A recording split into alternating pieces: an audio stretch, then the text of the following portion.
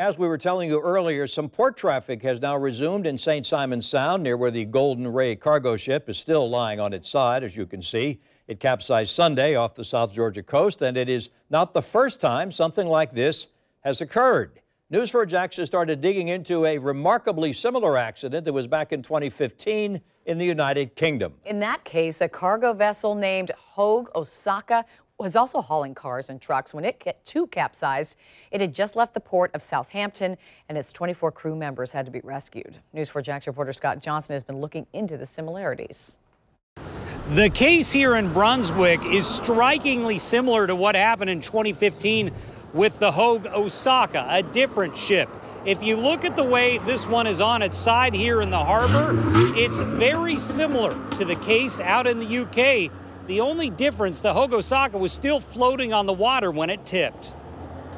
It was early 2015 when the Hogue Osaka overturned in United Kingdom waters. News4 Jax has obtained this accident report published a year later.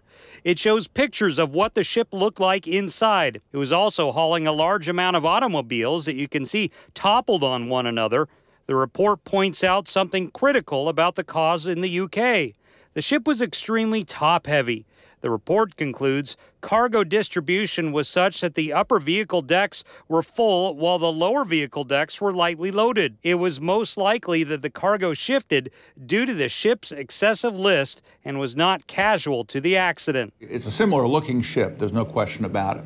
And there are similarities. It is a car carrier. It listed over to one side initially, and then it was intentionally beached after the cargo shifted and it had to be righted. Rod Sullivan is a local maritime expert who has studied this case, which has even more similarities to what happened in Brunswick.